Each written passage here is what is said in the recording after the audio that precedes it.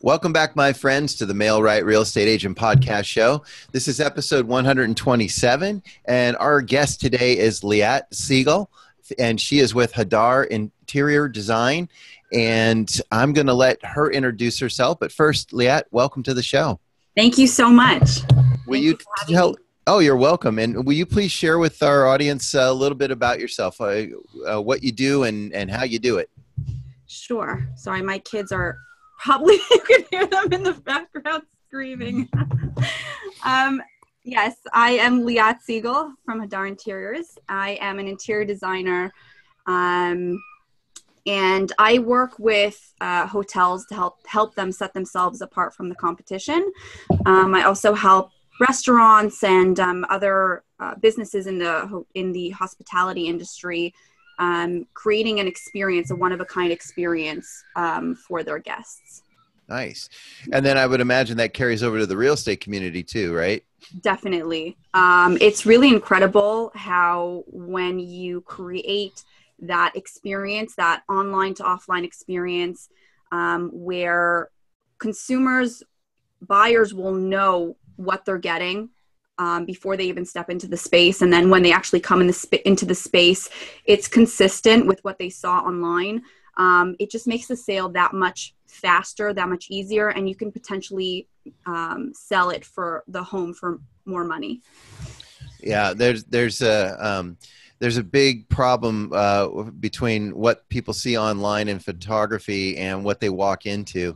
Kind of like the same experience they have with their realtor when they see a photo of them online and then the actual realtor shows up and they're 15 to 20 years older than that photo.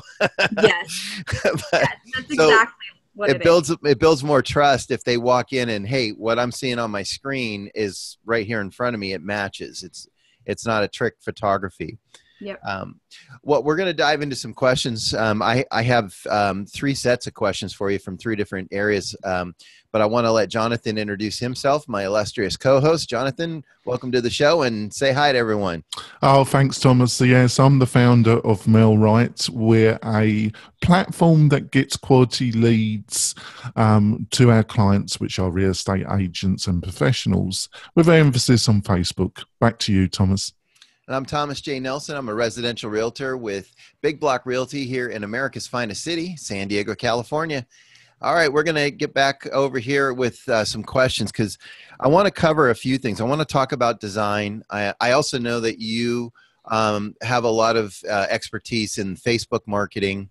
And then I thought we'd wrap it up with talking about the work-life balancing act that we all do as professionals, especially small business owners that have families. Yes, I balance it all. Yeah.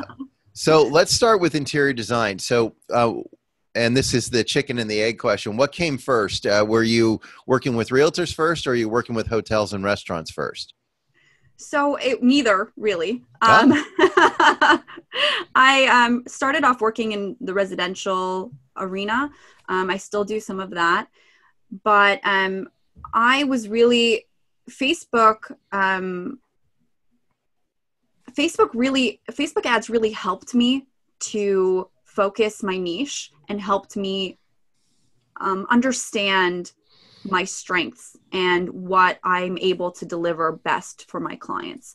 So, I would do my ads, and I would try to get the target audience right, and I would have my content, and it just wouldn't work. And then I'd go and I'd tweak, and I'd do it again and again and again until I had to dive so deep and ask myself questions over and over and over again until I was able to uncover what my niche specifically was. And in that process, one of those niches that I explored was the real estate industry. And because I'm very business focused, I have I'm not just an interior designer, I have that business mindset. So I understood that having quality design in a space increases the ROI. Yep. So yeah. Well, I think, okay, so we'll kind of blend the first two topics because you brought up Facebook, and I think it's interesting that trying to create a better, more effective Facebook ad actually taught you more about who you were as a designer and who you were Correct. actually trying to connect with. Right. Because I think that's one of the big mistakes we make as entrepreneurs, not just realtors, but we want to serve everybody, and everybody we can't possibly serve. So we have to drill down. But then we have that fear of, well, if I focus on this, I'm missing out on that. Right. But if you're all over the place, you're really not really, it's like, trying to throw, 7 fishing poles in the water, but you only have one person manning the poles. Eventually something's going to get away anyhow. So you might as well focus. Right.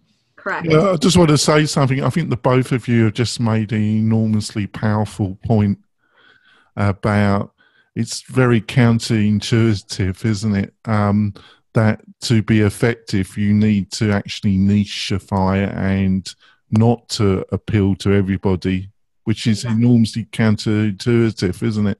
It is. I was recently interviewed on ESPN radio, and I remember when they asked me to introduce myself, I had this sick feeling in my stomach as I only mentioned one neighborhood in San Diego and one demographic, because I really felt, okay, if I'm going to hit this audience, I wanted to have them focus.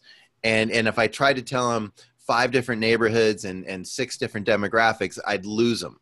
So I had to practice what I preach. But even though I knew it was the right thing to do, it still felt horrible saying, because in my mind I'm going, I only limited it to this neighborhood and this age group. Exactly. So how it's painful, but it's really important. It means you're doing the right work. Yeah, exactly. So working residentially led to working with residential realtors, and then that led to more of your commercial work. Yes. Okay. So one of the challenge, and I'm sorry, are you based in New York? Do I have that right? I am. Yes, with okay. offices in Texas as well. Oh, okay. So you jet set between the two? We just started a partnership with a construction company out in Texas to help with their rebuilding efforts after Hurricane Harvey. Oh, wow. So our plan is, yes, to be going back and forth. Nice. Well, I don't know, and I don't know if you've been in Texas long enough to assess how they receive interior design, but I would imagine in New York it's probably seen with more of a value than I've seen Californians receive it, because I know so many of my listings I've tried to encourage the either working with what they have or bringing in furniture to a vacant house to define the rooms. And it is such a hard sell with people because they don't see the value in spending the money. How do you address that? Yeah, it's a really, really awesome question. And that's where I think that I was so excited about serving the real estate industry, because if you come to it from a business ROI perspective, it's a no-brainer. If you look at the stats and you look at the Real Estate Staging Association, it's undeniable. When you stage a home, you can sell it for 90% faster, and you can make much more money, more than the asking price. So when you present it that way, it's clear as day that is, whatever the notions are about interior design and how much it's going to cost or not, it's in the facts are there and speak loudly that if you spend a little bit, you make a little bit of an investment up front, even as the real estate agent yourself paying for an interior designer to come stage your home, you're going to make that money back. Well, and let's unpack that a little, because what you're saying is, if I invest $5,000 maybe on a couple months of good staging and decor, how am I going to make more money? Well, because more people are going to be interested in the property. Right. The fact that there's more interest is going to create an urgency, which there's your 90% faster factor. Yeah. Because now they're going into that multiple offer situation, which is how we raise prices. So essentially, if I spend the $5,000 or whatever I'm picking an arbitrary price, but I make $10,000 on it even. I mean, that's like going and putting $5,000 down in Vegas and doubling your money in one roll. So but I would imagine for you the challenge is because we as realtors are challenged selling this to our clients, and now you've got to sell it to realtors who are doubting it because their clients are doubting it. So you got to get through to the consumer, but your gatekeepers in a lot of cases is the realtor. So what are you doing besides the stats? I mean, do you use before and after? Do you have like do you have like a portfolio of your past clients, and you show them, like, how does it work with your sales process for realtors? So basically, number one is when I recognized that the issue was that the clients don't understand, I went right to the realtors.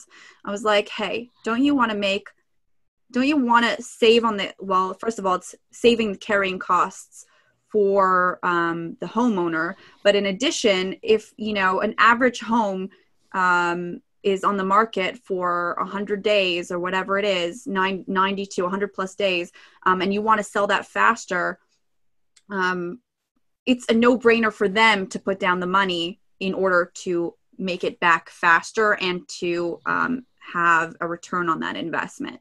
So rather than selling it to the real estate agent who's then going to sell it to the homeowner, I'm just going directly to the real estate agent and telling them what the benefits are of them doing it themselves. That's number one. Number two is if you show them before and afters, it's also an amazing tool to help them understand just how much it increases the home's value. And then, just through my own marketing at that time when I was working with the real estate agents, it was just doing some talks and helping them understand the breakdown. It wasn't so much of a sell for me. It was, when I spoke to them, I told them all the facts. I broke it down. I showed them the before and afters, and they were like, okay, I get it, Okay. Well, I mean, and that makes sense. But what you're coaching agents on is that they take on that cost instead of the client? Correct. Okay. And how's that being received? So they understood it, and they understood that if they take on that cost, they're going to make it back quickly. I mean, for a real estate agent that isn't used to marketing, isn't used to implementing marketing strategies, the barrier to entry is much harder.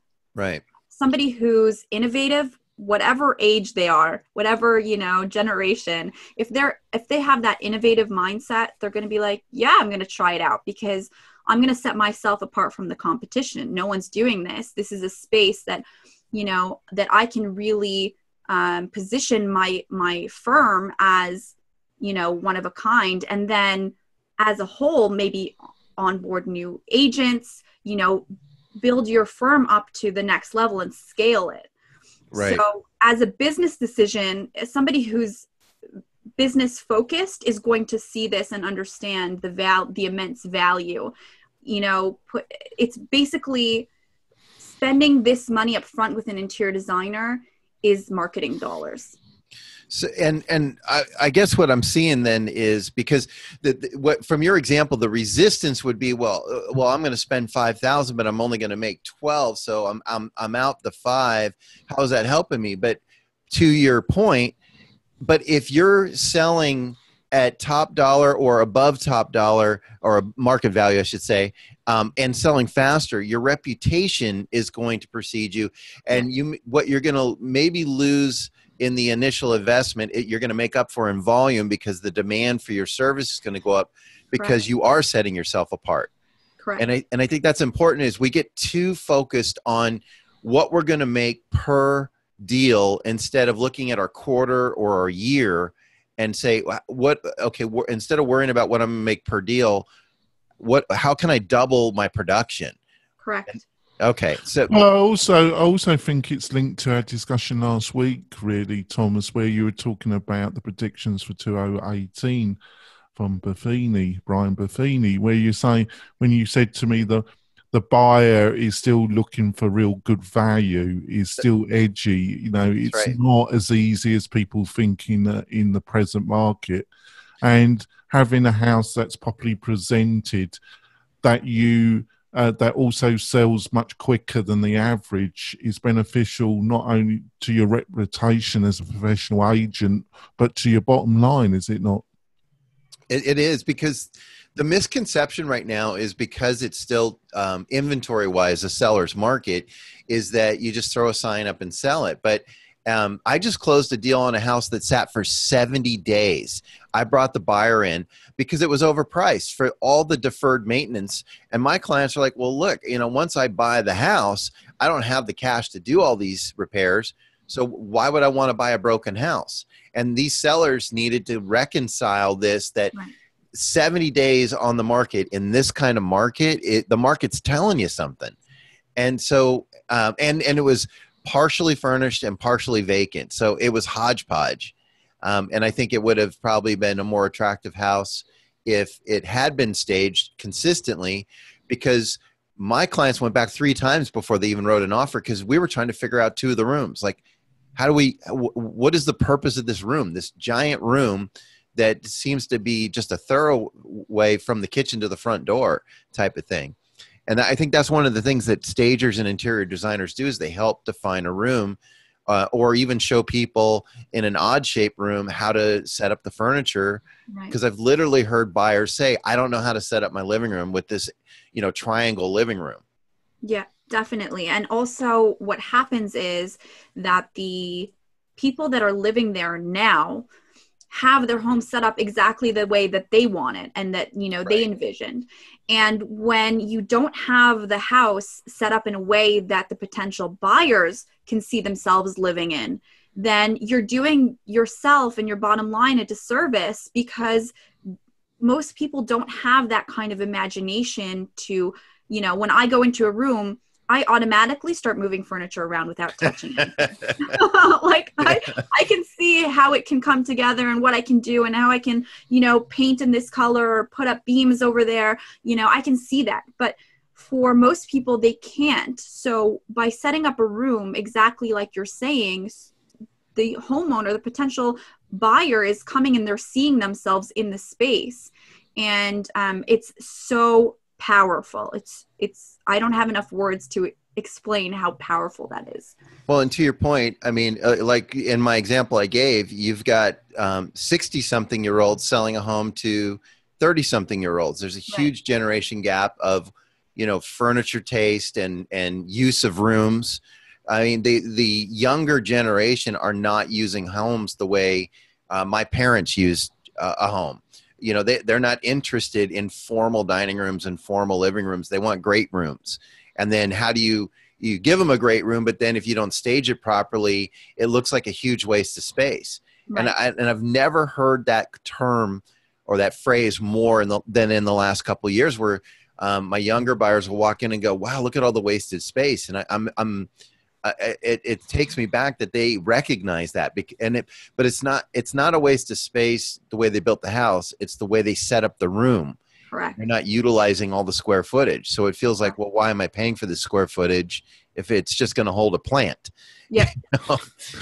Plants. We're going to have to go for our break, folks. And when we come back, we're going to continue the discussion. We're also going to ask Leah, what is it like going on Rick's show, The Art of Paid Traffic, one of the leading Facebook podcasts at the present moment. And she had a one-on-one with Rick, which is interesting. So we'll be back in a few moments, folks.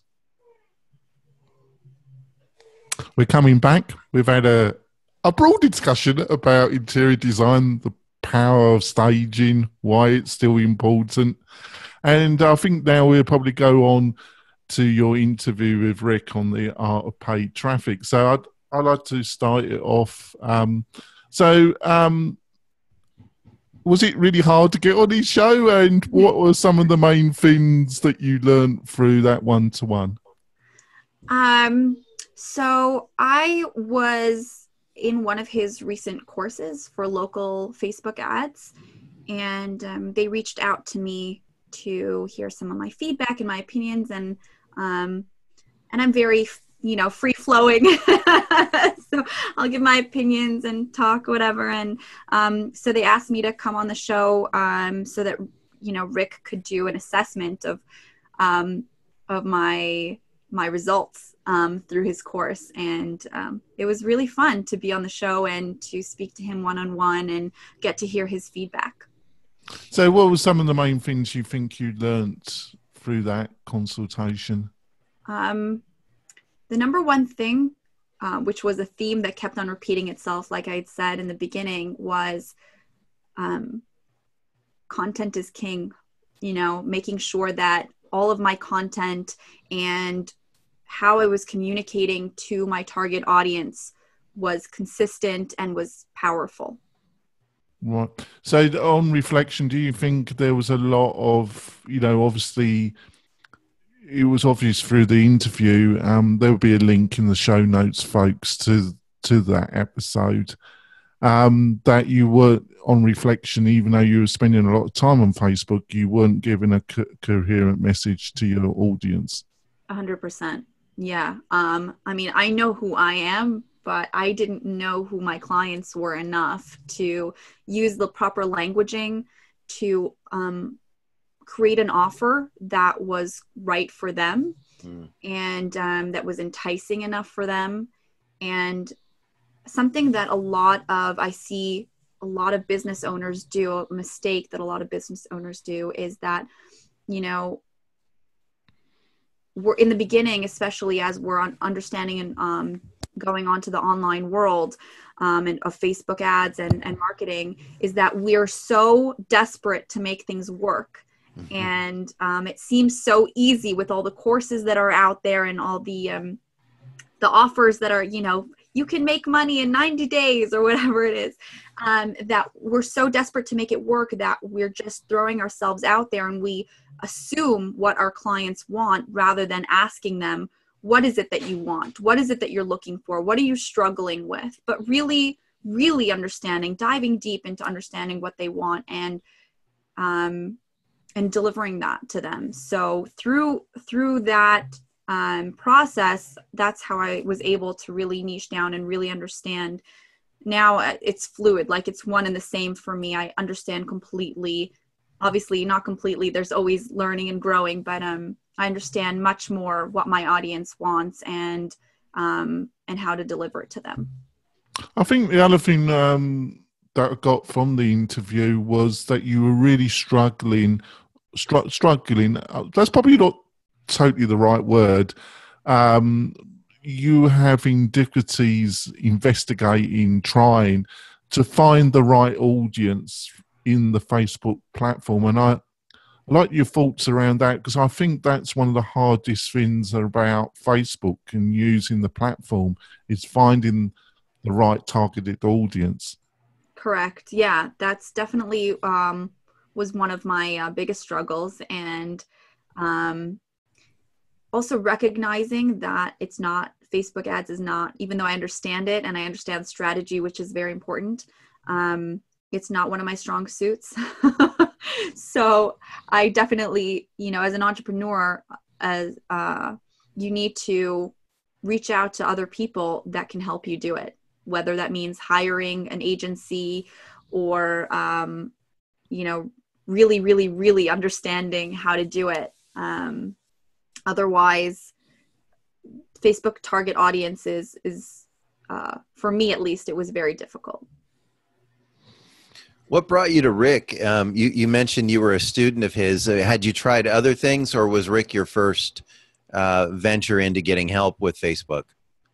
So I have been learning about Facebook ads for a few years already, and I've been trying to run them unsuccessfully.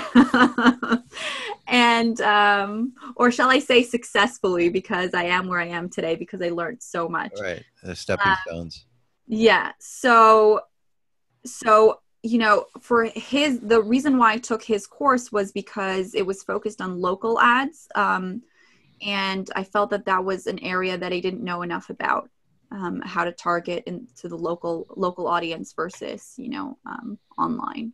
Is that what led you to boutique hotels and restaurants? Was that a result of that? I would definitely say that it had a huge impact. Going through the real estate arena and that together, those things. And then I had some other things also. I'm in a mastermind, a year-long mastermind, and I had also another 3-month mastermind, and I had all these people around me that I was constantly talking to because I didn't feel that everything was aligned. I didn't feel that it was quite right yet. And just all these things, and just understanding that there's an ROI to design really led me to wanting to work with hotels, because that's ROI on a massive scale. Yeah. Now, is that I mean, are you doing lobbies, or are you doing their restaurants, their rooms, everything? I mean, how are they engaging your services? So it's basically everything. It's from beginning to end. And also, I'm coming in also as a strategist, helping them understand that I created what's called the ROAD method, return on emotional design. Uh-huh. And basically it's based on the principles that design is an emotional, it's an emotional journey, and you have to have touch points for your audience, whether it's in the real estate industry or it's in the hospitality industry. There has to be various touch points. So like I was saying, from online to offline, from the first time that they're visually seeing the space to the time that they come in and they feel the fabrics, and, you know, they taste the fine wine, and, you know, they go into the spa, and whatever it is along their customer journey, that it's consistent and it's expressing what the brand stands for, rather than just being a business that, you know, delivers a service or a product. It's this unforgettable experience now that sets you apart from any other business out there. See, what I'm seeing here, I'd be interested to see if you agree, and also Thomas, as you were talking, you were kind of describing a journey. You were, it was like, it was obviously that you were passionate about it and you had a lot of knowledge, but you were drawing almost through language a picture, a journey. And what I think you're saying is that your Facebook marketing, your website, and all the other things you do online has to support that story which you're trying to tell to your target audience that in the end would be interested in your products and services. Correct.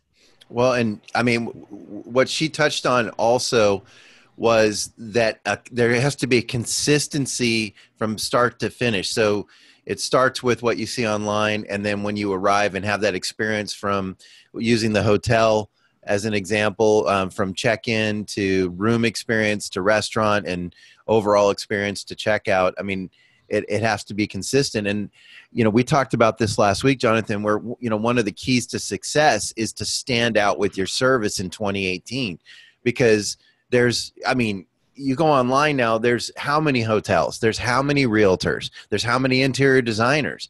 How do you set yourself apart? People got to be bragging on your service. They got to, the word of mouth and the referrals come from the experience they have, and then wanting other people to have that same experience because they care about them. And that's how the grassroots of this spreads. So what Liat's describing, although she was talking about a hotel, insert any business, and they should be shooting for that same goal with their clientele. Exactly. And that is so powerful.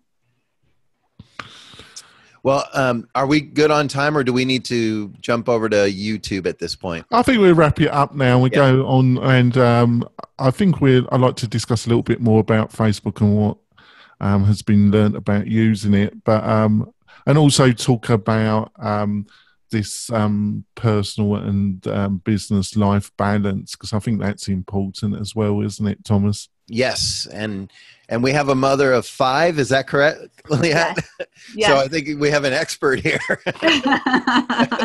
So for the purposes of our podcast, folks, we're going to sign off now, and we'll hope you'll join us over on YouTube for some bonus content. In the meantime, I want to thank Liat for joining us on our podcast. And Liat, will you share with folks how they can get in touch with you and learn more about you and your services? Yeah, definitely. You can reach us at info@hadar, HADAR, interiors with an S.com. Wonderful. And you can also check out our website, hadarinteriors.com. And Jonathan, if folks wanted to get in touch with you for MailRight, how would they do that?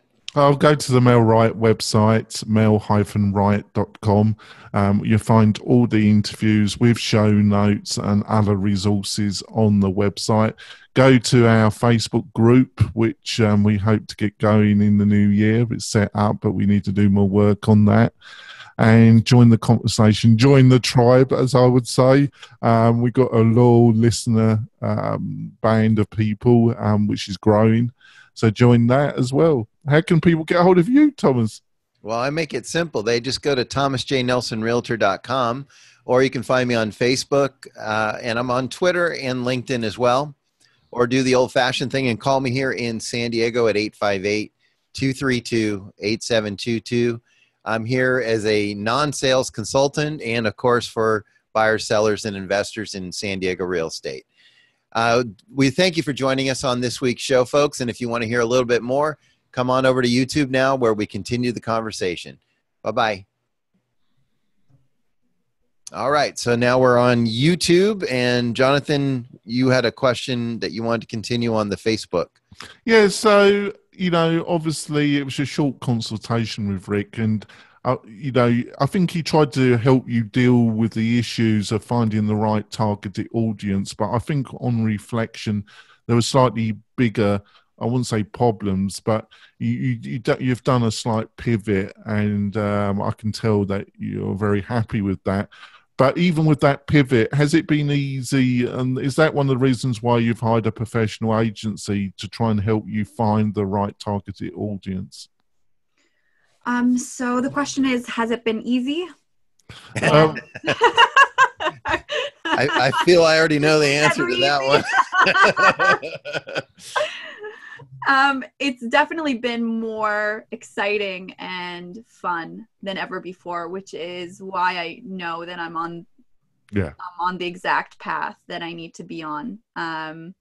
We even created, which the content is just flowing, and it was never like this before. So it's really exciting that it's flowing, and because it's flowing, and because there are leads coming in, and people are really resonating with what I'm saying and what I'm offering. So I don't need to run my Facebook ads myself anymore. I don't want to. I want to do what I love to do and invite somebody else who's passionate about what they do onto our team to really help us serve more people. Yeah. That's the big mistake a lot of small business owners make, myself included in the early days. I think it's because when we come into our business, we can't afford staff. So we do everything ourselves, and then we get used to that. And we don't realize that at some point we're making enough money to hire out third-party help or staff or team members.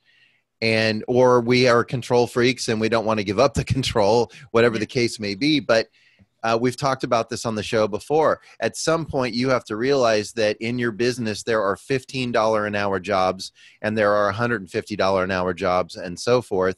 And if you're spending your 150-hour time doing $15 an hour work, you're losing money every hour that you're doing that. So to Liat's point is, you're not being paid to do Facebook ads. You're being paid to help redesign hotels and help realtors sell houses. And that's what you do best. That's what you're passionate about. So why would you spend all day being frustrated trying to figure out Facebook? Correct. That's exactly it. So, I wanted to ask you both because I got to be honest, I don't know much about Rick, and it sounds like he's a big deal in the Facebook community. So, and I'm sure there's some other listeners that aren't familiar with him. Could one of you tell us a little more about Rick and why he was such a powerful force to connect with? Shall I go or should you? Yeah, go ahead. Well, I think Rick's, he's had a very long-standing podcast. He lives in your town, actually. And so you might be able to take him out for a coffee, Thomas. But also he comes across as very knowledgeable, but a reasonable, honest individual, doesn't he? He's not some of these online marketing types come across as too, as I would put it, too much on message, and it also might be my Englishness as well that goes against my natural empathy, really, Thomas. But he tells really, and he has some really interesting guests, and the basic information that he puts forward seems to be reasoning common sense, because each advertising platform, Thomas, has got some unique features.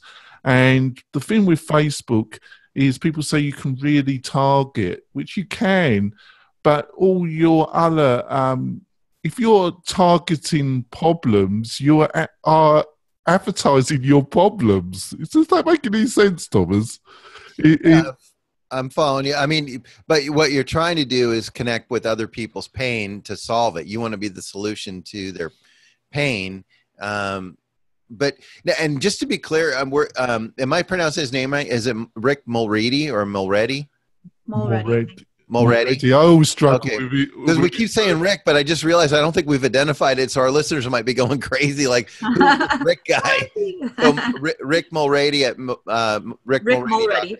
Mulready at Mulready.com. We just gave Rick a free plug. But just so we have a reference point for who we're discussing. And he also does, which is very beneficial, is his main income source, but it's he does these courses that are not, I wouldn't say they're cheap, but they're not ridiculously priced. And then you got the option of going down and having like a 2-3 day course with him, which is quite an investment, but he's got a good balance of different courses at different price points, hasn't he? Would you agree with that? Yeah, and he's very approachable also. Yeah. Okay. And just, simple, no nonsense, kind of straightforward, a personable person. Well, you want that in a trainer, because I mean, it's hard to learn from someone that you're struggling to connect with.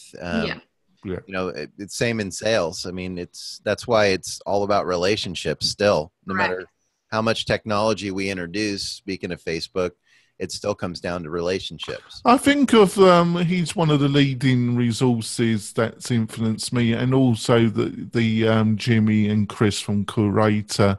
They have also influenced me. So I would say they're two of the leading resources that I've utilised, and I've been on some Rick's courses, and I'm thinking of coming down to one of his one-to-one small group courses as well. They've been two of the main sources that influenced me highly, actually, Thomas. Okay. Well, with the time remaining, I want to jump back over to Liat, and something that we don't talk about much, and I think we should. I'm always beating the drum about having time off, and so that you have time with family.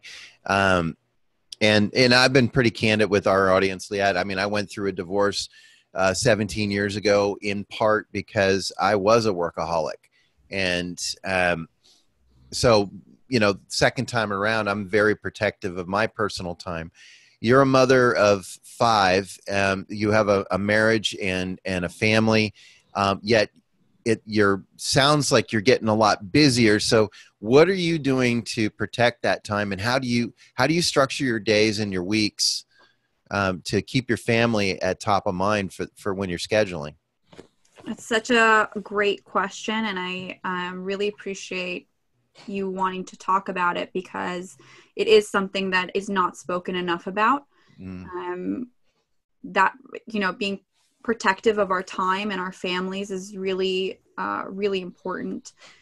I want to start off by saying that it's always a work in progress, that it's never perfect, and no one should ever expect that of themselves, or think that if they're looking at somebody else that it's perfect. We are constantly, as our personal family, we're constantly growing and learning. And something that for us, I am of the Jewish faith. I am an Orthodox Jew. and we have the Sabbath, and that day is family. That day is completely, there's no phones, there's no internet, there's no business talk. Wow. We are just completely focused on one another and spending time together and enjoying.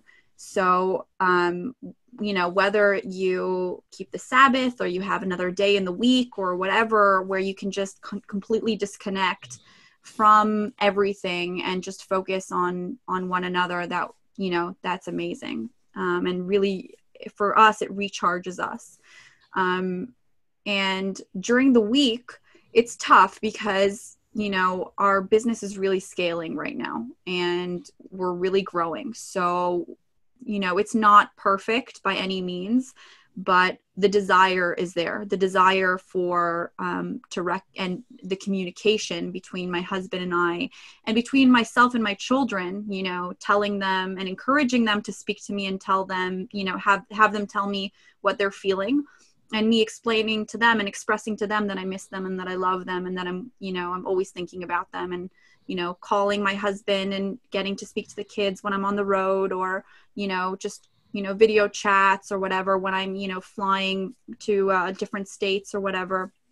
So that constant communication and remembering, you know, the reason why we're in business, you know, what is it, what's the purpose, you know, and not getting lost is really key. Well, and that, I mean, I think the fact that you're doing that keeps the awareness there. So even when it's not perfect, you are working towards it's never perfect, but you're working towards it to, you know, or excellence, I should say. Maybe that's more attainable, but and that's something that you know, I've spoken with a lot of my networking groups that I share with them the 5 circles of life, and that, you know, we have family, spiritual, financial, business, and personal, and they're never in alignment perfectly. And Jonathan, you used the word balance, but that's the one I try to keep people off. It's not balance, because balance suggests you're going to get there. It's a destination. It's balancing. It's an active, organic thing I think you're so right, Dan. It's very similar to your website. People say when the website's finished, and I look at them, and that is a sign. That is a real sign that I haven't really educated the client.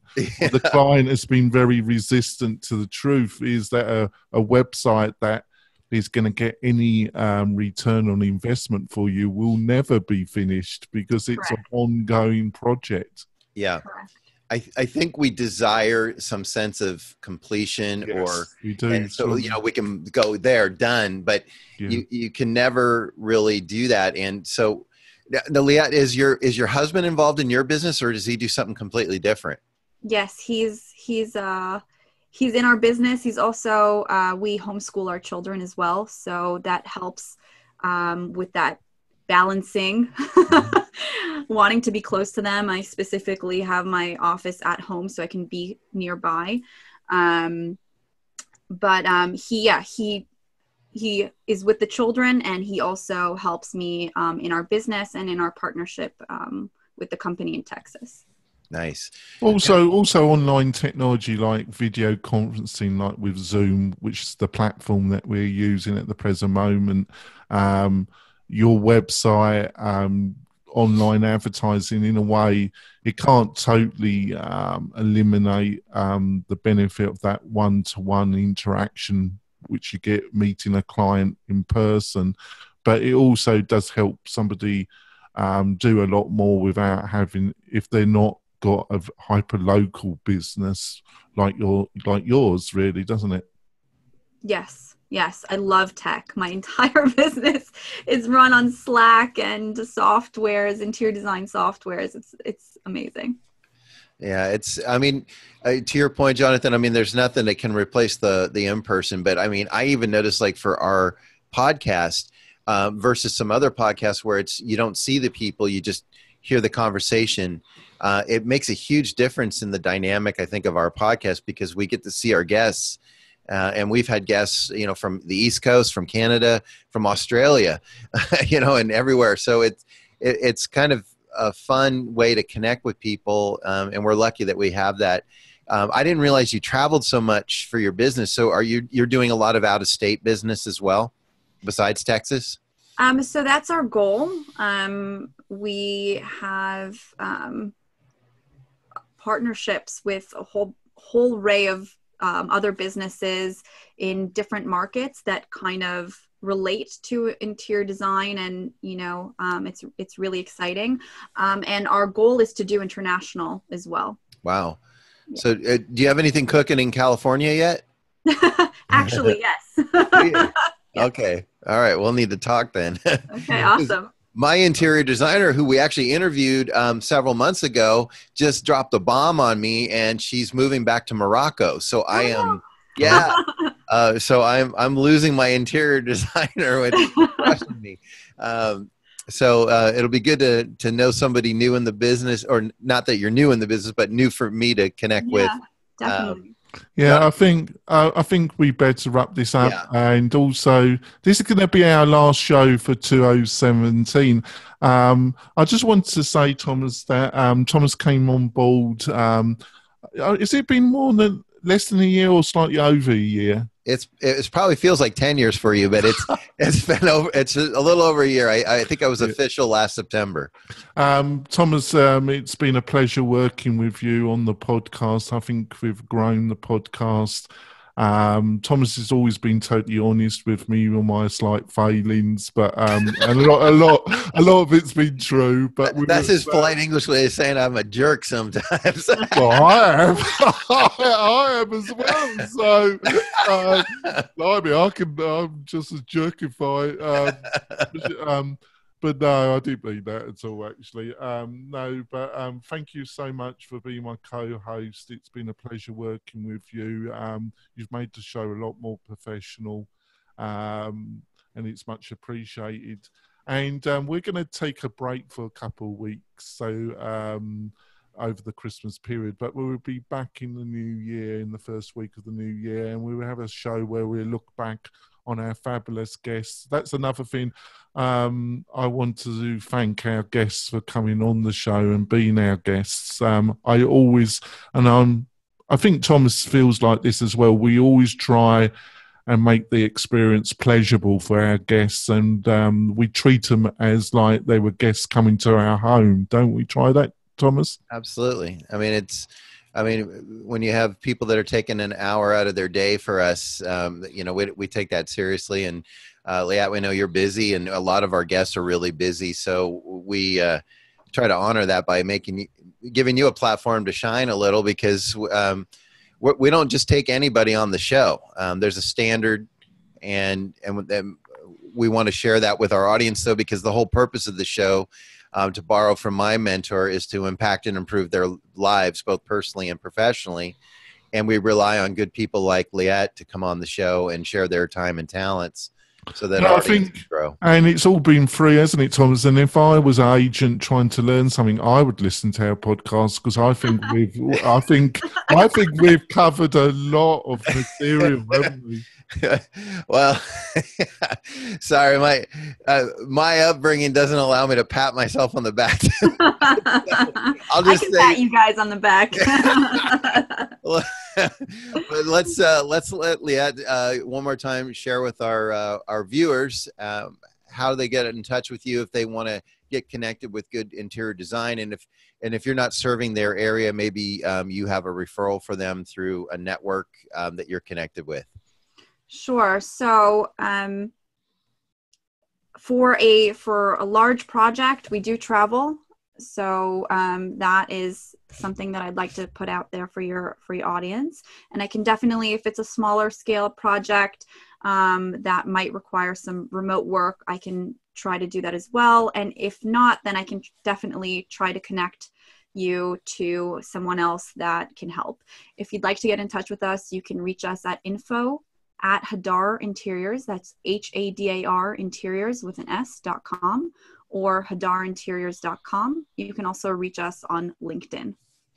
Well, and certainly if you're a resident of New York or Texas, you've got a wonderful resource in Liat and her services. So don't be shy, and we'll have all her contact information up on the show notes when the show posts in a couple days. So Liat, thanks again for being on our show. We really enjoyed having you. Thank you for having me. A pleasure. Jonathan, you want to let people know one more time how to get in touch with you? No, really, I just want to wish everybody a great Christmas with their families and have a happy new year. And we'll see you in the new year. Yep. Happy Hanukkah, Merry Christmas, or as the English say, Happy Christmas. Happy holidays to everyone. Yeah. Thanks, you guys. We'll see you in 2018. Thank you.